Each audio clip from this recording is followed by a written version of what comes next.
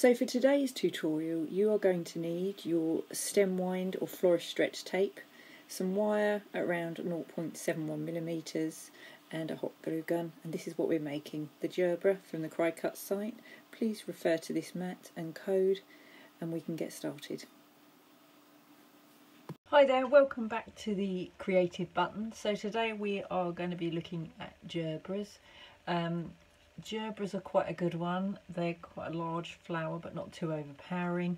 I tend to stick to jewel-like colours when I'm doing these, so reds and pinks, and you can get lime green Gerbras and oranges, so lots of hot colours, but you don't tend to get blue Gerbras or purpley Gerbras. So I've used a 216 GSM solid core stock again, which is what I've been using for all of the flowers I've been making.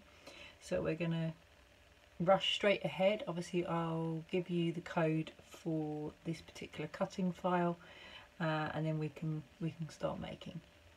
So as you can see, you're going to need 3 of these daisies as your base, and we're just going to glue those tabs together. I find these quite therapeutic making the Gerbras. They're quite a nice one to make, and they're quite nice to slot onto the wreath. But I did go a bit mad there on the glue. So you're making a sort of a cone shape, and then just bring those petals down. Try not to use as much glue as I just did, because you're getting such a tangle.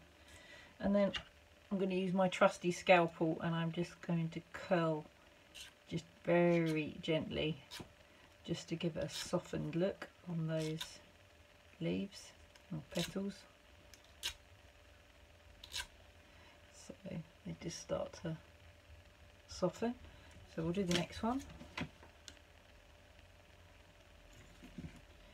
So again, just bring those 2 together, and then either a back of a pair of scissors or like I'm using my scalpel, we're just gonna stretch that paper slightly like we would do with the curling ribbon and soften the petals again. So that's 2, and then the last one for this complete flower. Again, bring them together, hold it in place till it sets, and we should be okay. So bring those petals down. Oh, I've just been brought a cup of tea. Lovely, thank you. And just curling those petals. Any little bits of glue that you're not happy with, just take off. I'm going to have to use a scalpel for that one. Okay.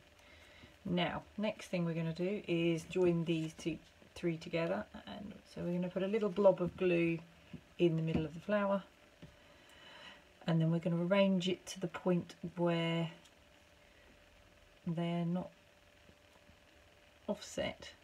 Okay, so they're offset from there. So we'll do the next one. This is quite satisfying doing this bit. And then again, we're just going to swivel that round a bit. So there you've got your daisy. You've got 3 layers there. That's looking good.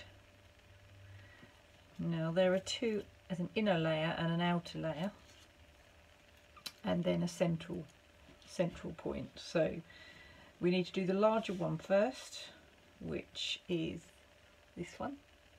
So there's a little tab on there which is quite handy, and you can just put a tiny blob of glue and join those together, and that gives that a little bit of 3D effect. Okay, and then that's going to sit in the middle of that flower there, you can see. So I'm just going to put a little blob of glue. I'm not going to put too much because you don't want to see it, but you do want it to anchor it to what you're working on. So we're just going to pop that in there. Again, just swivel it round until you're happy with the position and the way it lays on that lily Gerbra. Talking about. Okay, so I'll hold that. That's now stuck, and then we're going to do the next one. The next one is a little finer, So same thing applies, little bit of glue on that edge, you can see. And then we're going to bring those two together, hold it steady until it sets. Kind of looks like a little crown. Okay, and then when you're happy, you can then put that into the next layer.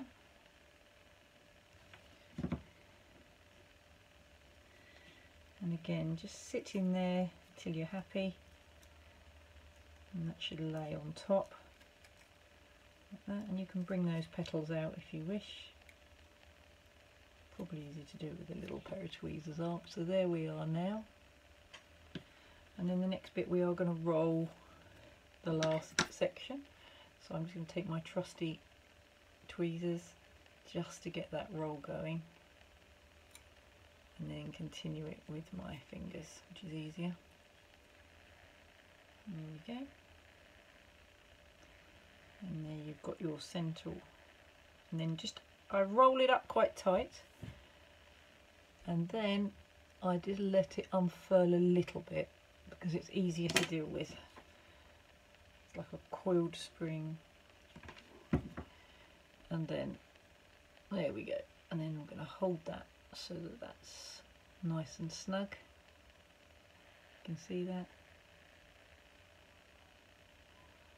Okay, now that's set. So the next thing you need to do is you need to place these fronds into the middle, and then we'll gently tease them out. So we're going to put a little blob of glue on the base.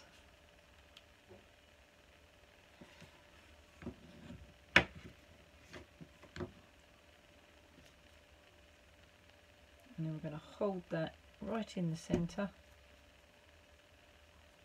nice and square and true. And then we're going to start to tease these central points out.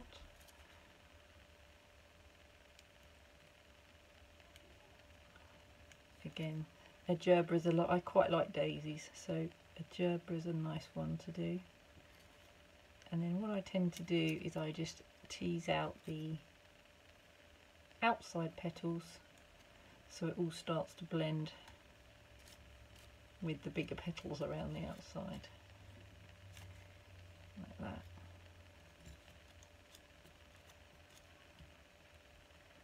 Get rid of those glue webs. So there we go. So now we've got the basic flower. We can move on to wiring it. Now with this one, it didn't come with any leaves as such, so I will do those later. So I'm just going to literally wire this ready to go. So I've made a little loop, and I'm going to bend that up, so then we end up